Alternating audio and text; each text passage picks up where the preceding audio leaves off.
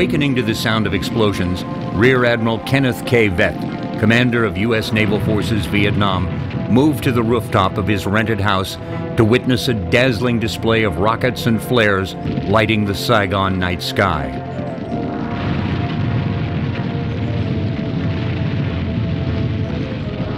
All around him, the sound of battle in the early hours of January 31st, 1968, heralded the arrival of the 1968 Tet Offensive. Armed with automatic weapons and hand grenades, the Admiral and his housemates waited for the assault on their quarters they knew were coming. During the remaining hours of darkness, Veth kept informed of events by listening to military police and other tactical communications on the radio. Since he spent the night on the roof of his house, he was unable to direct operations from his headquarters. The Admiral was not the only senior commander caught napping. As early as July 1967, the communist leadership and military strategists in North Vietnam were preparing their biggest blow against the forces in the South. Ho Chi Minh and General Vo Nguyen Giap had decided to stage a series of attacks all across South Vietnam. Their intention was to overwhelm the South Vietnamese military and U.S. allies, causing the collapse of the South Vietnamese government. The enemy used a number of feints and deceptions to decoy the U.S. forces, as well as the U.S. government. With offers to go to the peace table diverting the attention of President Johnson, attacks such as the siege of Khe Sanh forced the military to concentrate their forces in the countryside and away from the cities. At the same time, NVA forces and supplies were moved down the logistic track of the Ho Chi Minh Trail and the Mekong River. Stockpiles were built up in the safe areas of Laos and Cambodia. Caches in South Vietnam were filled and more were established. As many as 84,000 Viet Cong and NVA troops were in position to conduct the campaign, scheduled to coincide with the Lunar New Year in 1968. U.S. operational commanders generally placed a low emphasis on intelligence collection, and it was only in isolated cases that field commanders were successfully given intelligence briefs and then meaningfully debriefed after an operation. Reports of increased foot traffic from Laos and Cambodia were ignored. Analysis of such information would have assisted the field force in interdicting enemy forces. Rather than utilizing their special warfare skills for intelligence purposes, operating forces often misuse the SEALs, Rangers, LRPs, and SOG as covert infantry units. Their abilities to conduct infiltration and reconnaissance, as well as to run agent nets, were often ignored in the rush to employ them in disrupting and destroying specific enemy targets. But if you attacked, your cover was blown. The enemy knew you were there. The thing with the ambushes, it was pretty tricky. Usually, it was a 3 to 5 man element that would come into your kill zone where you prepared an ambush on a trail. You blow claymores on them and then get up and finish them off with your rifles, check bodies, check equipment, get any intelligence value you could, and then move to a landing zone for extraction, because once you were compromised, once the enemy knew where you were or that you were in the area, then you were pulled out. American crews were affected by pressure to produce results. An advisor who served in the Mekong Delta observed, "American PBR crews will stop anybody and take in 50 people and call them suspects if they feel that the pressure is on them to come up with some suspects." Despite numerous warnings from the LRPs and SEAL teams in the field, the intensity, coordination, and timing of the Tet Offensive surprised the American intelligence community in Vietnam.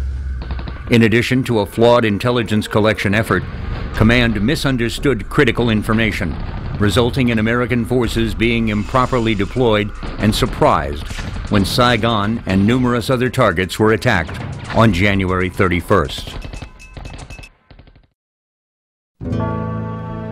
During the planned Tet Truce, Task Force 117, Riverine Force, was scheduled to deploy into western Din Thuong and eastern Kien Phong provinces, where it was expected to interdict intensified enemy resupply efforts. Captain Robert S. Sulzer, the commander of the Riverine Force, later recalled, "It was a show-and-tell operation. There was no reason whatsoever to be there. We went up there along the skinniest canal we could, till we ran out of water completely.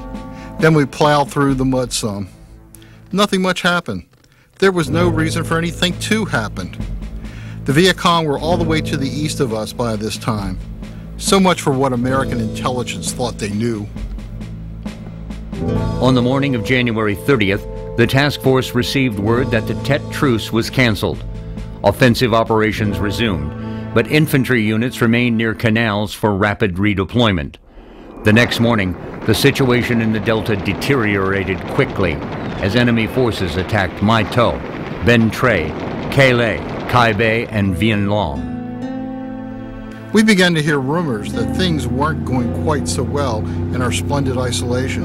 Bill Cowtown, who was a brigadier general, then flew in saying, "My God, it's Pearl Harbor over again." A Reverie Army company was airlifted to Vien Long to support ARVN forces at 1810 on the 31st. Another company was flown to reinforce the defenses of the permanent Riverine base at Dong Tam near Mai To.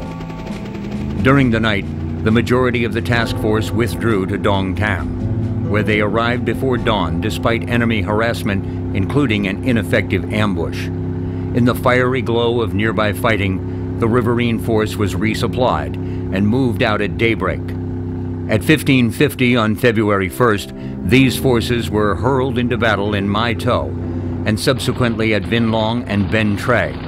In the end, the Riverine task force was credited with saving the Delta. Meanwhile, in anticipation of increased enemy infiltration of supplies from Cambodia, TF-116 River Patrol Force had deployed 9 PBRs, patrol boats river, to the Cambodian border region.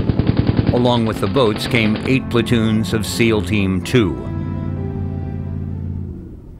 The SEALs were based at the U.S. Army Special Forces camp at Chau Doc on the upper Bassac River in the northwest of the Mekong Delta. They were ordered to Chau Doc to observe a possible large enemy crossing into South Vietnam. 8 was operating with mercenaries from the area, mostly Cambodians and Chinese. What 8 did not realize was that the crossing had already occurred, and the 13-man team was picked up by a company of NVA regulars.